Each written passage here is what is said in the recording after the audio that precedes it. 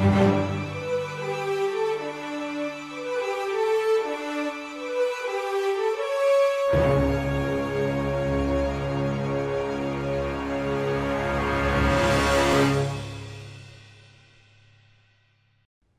everyone!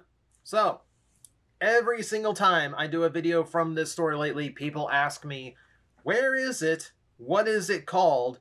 Even though it's literally in the intro you just saw. So, this is Bonita Springs Toys and Games. It is, not surprisingly, in Bonita Springs, Florida. That's Southwest Florida, if you do not know your Florida geography. And yeah, this is the shop that I have been manager of for over a year now. I've done a tour of the store before, when it first opened, and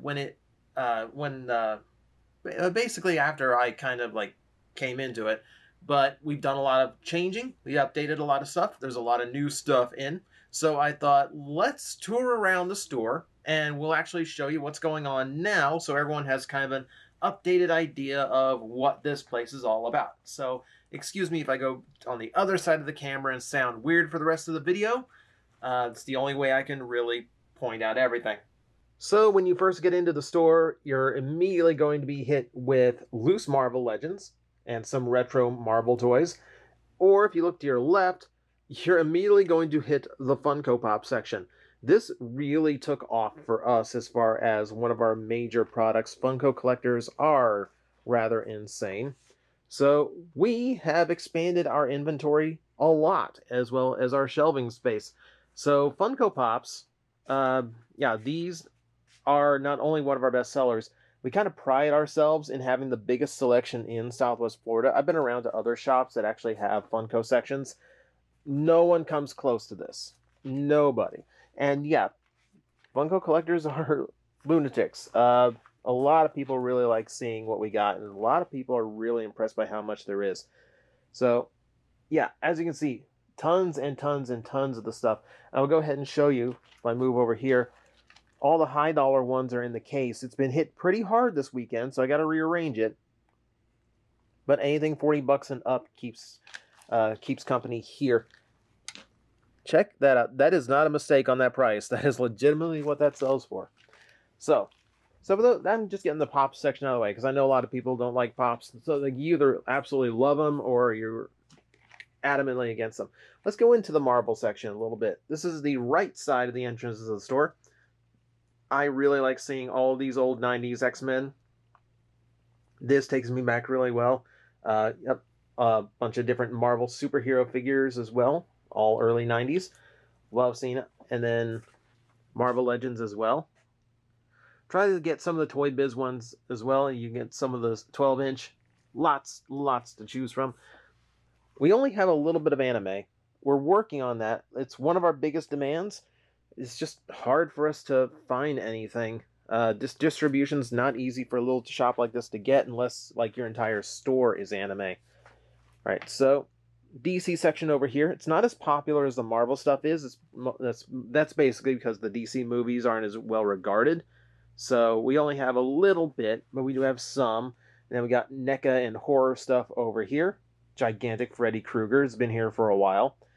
The NECA stuff, when the collectors find it, they go nuts. And I've been told, like, oh, if you do online sales, I know so many people who would buy all of that. Some random stuff over here. The end caps on this side of the store end up being just randomized stuff. So, like, here's Kiss figures. Here's Witchblade, fresh from a case. You know, just a lot of oddball things here and there end up on the end caps on the back sides. Because, you know, I'll get like one or two of something, and I don't have a section for it. Dorbs go over there for those who are a little bit tired of Funko Pops. There's people who like the Dorbs. My Goliaths, and then what little bit of Lego I still have. Not many people bring Lego into trades, so I don't have enough for a full section anymore.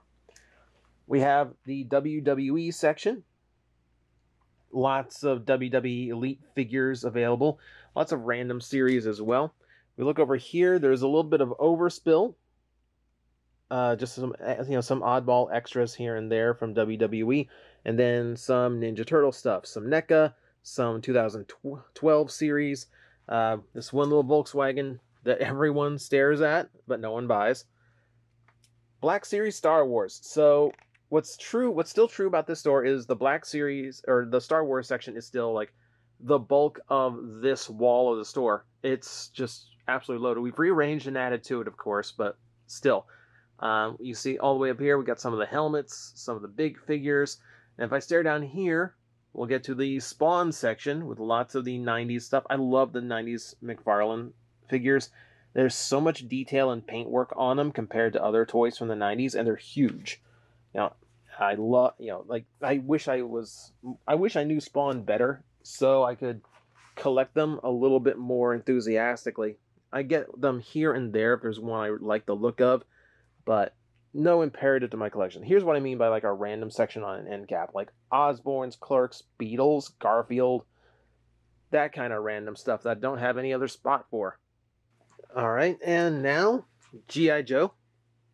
This pretty much looks the same as it did the last time I did a tour. We added a couple things, but admittedly, a lot of the G.I. Joe stuff we have is not the highest demand stuff. It's retaliation. There's only so many people who want a tiny Dwayne Johnson.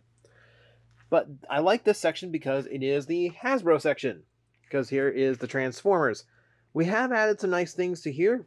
Got some nice deals on Kingdom stuff, so we have some, current figures at least, somewhat current. But it is still mostly the same as well. Again, it's a hodgepodge kind of listing. You know me. If it was my job, if it was my call, we'd have a much bigger Transformer section. We take it in when we get it, but it's very rare when we do. As a retail establishment in Florida, we are required to have a Disney section. That's just a law. You just can't get around that.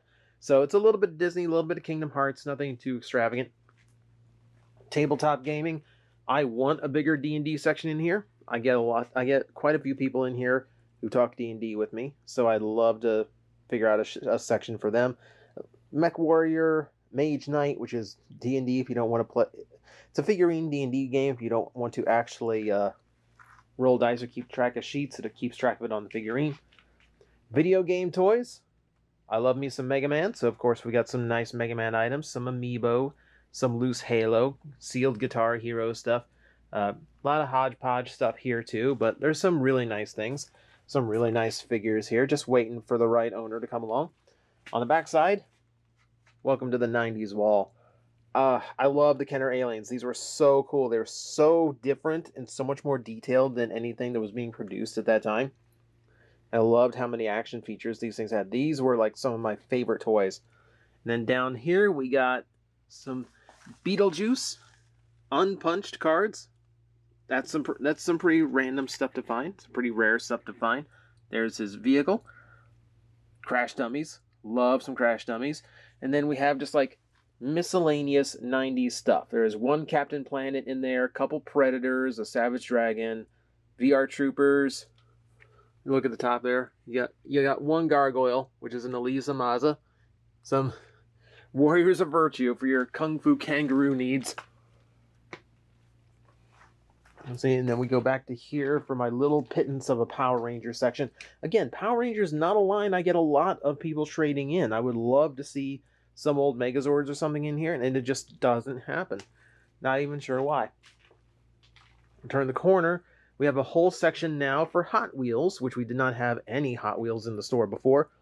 A lot of this stuff is actually pretty old. A lot of these are case fresh. We got a warehouse purchase that gave us quite a few things, including those aliens you just saw. But like, I literally pulled some of these. These are some of these gift sets are like 30 years old, and I pulled them straight from the case. They hadn't been opened since they were produced. It's kind of cool. But yeah, some of these are actually really old. Some of these are actually like surprisingly old. 1981. 1981 on that one. 81. We got some Hot Wheels that are like from the 70s in this store now, which is kind of crazy. All right, so a little bit more random stuff. My Disney section over there could use a little bit shoring up because here's some Disney over here. It could be there. A little bit of Minion, a little bit of Thundercat. Yeah, random. I'm ignoring the back wall because the back wall here is all just 3 3/4 inch Star Wars as far as the eye can see.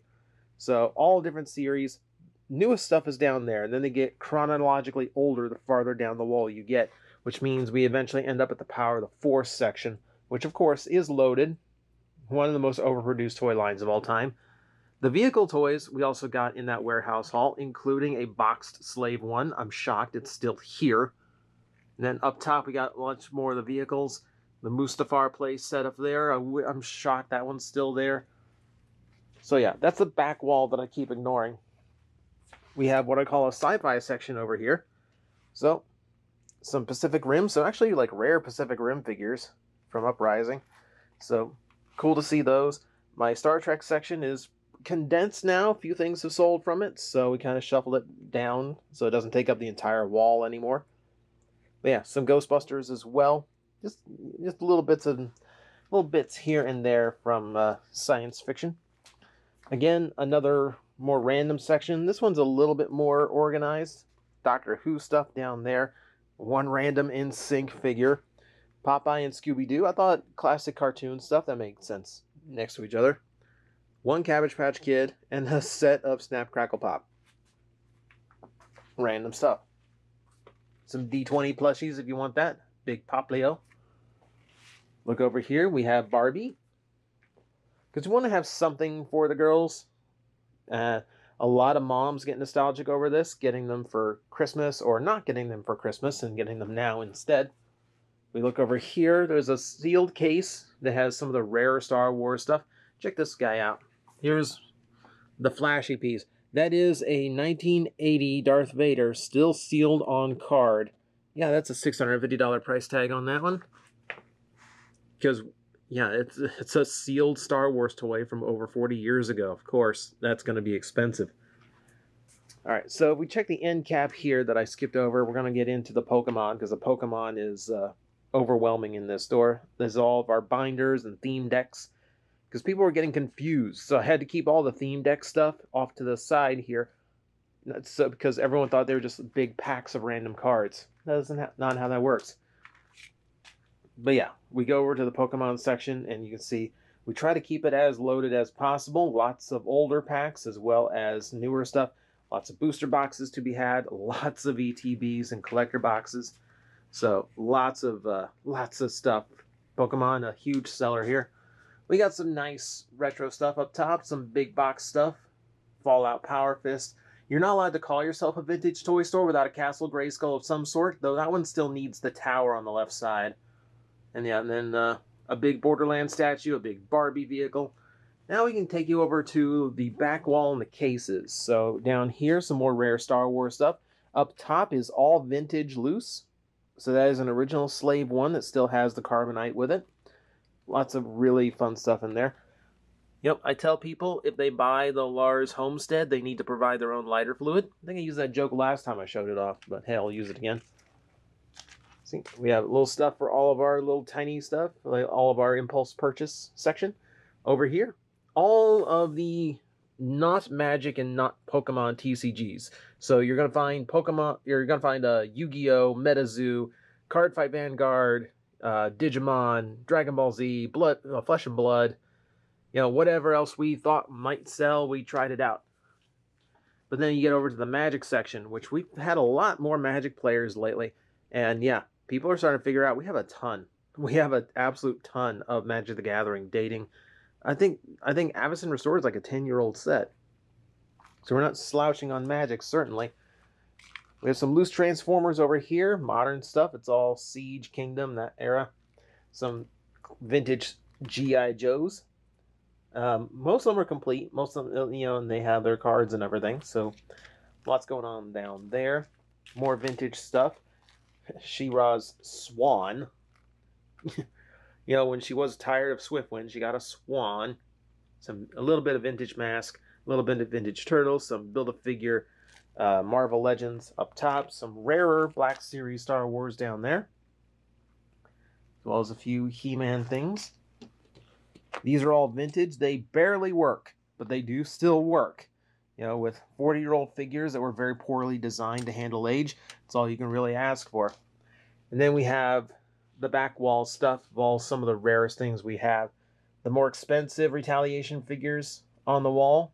the G.I. Joe Crusader with the box and everything. That Camp Lazlo plushie set is ridiculously rare. Like, incredibly rare. Star Wars battle packs there. Some very old Hot Wheels. There's like that Hulk is over $100. Ridiculous what it goes for. Some vintage WWF. Some of the rare Marvel Legends we have. Some of the rare WWE Elite figures we have. Vintage Turtles pinned to the wall. And then, a little bit of hard to get Transformers. That's Siege Ratchet. Man, it's amazing how fast that went up. And then the stuff for me that I keep by my little workstation. So yeah, we get a little bit of Ultraman up top and then some Gokaiger. And check that out. I love seeing that. Super Link anniversary set for Transformers and Microman. Really rare set. Shocked someone actually brought it in. There's a little other oddball stuff I could show you. Little Disney figures there. If you loose Star Wars things. If you loose figurines and statues. That's pretty much the large and small of it as far as this store goes. So, yeah, for everyone who has been asking, that's the toy store. It's in Bonita Springs. It's in Southwest Florida. Tony's still here. Hi, Tony. Holding down the fort. And yeah, that's still what we are all about. That vintage toy feel. The kind of store you just do not see in my area at all. But yeah, for all of those who are curious, thank you for joining me again on one of these little excursions through the toy shop. This will cover me for a while. Since the last time I toured around the store, we've added furniture, and obviously we've added a lot more new sections. So I'm probably not going to do this again until we do something ridiculous. And we do have plans for ridiculous for this store. It's just a matter of getting it all lined up and figured out. But when we get around to that, we'll do this again.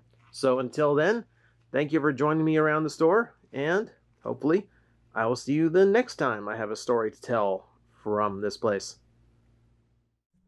Guys, I am facing the most powerful enemy any YouTuber can face, the algorithm, and I need your help to defeat him. Hit the like button, hit the subscribe button, hit the notification bell, and leave a comment. Every time you do, we attack that algorithm and we drive it back until it can no longer defeat this channel. Thank you very much.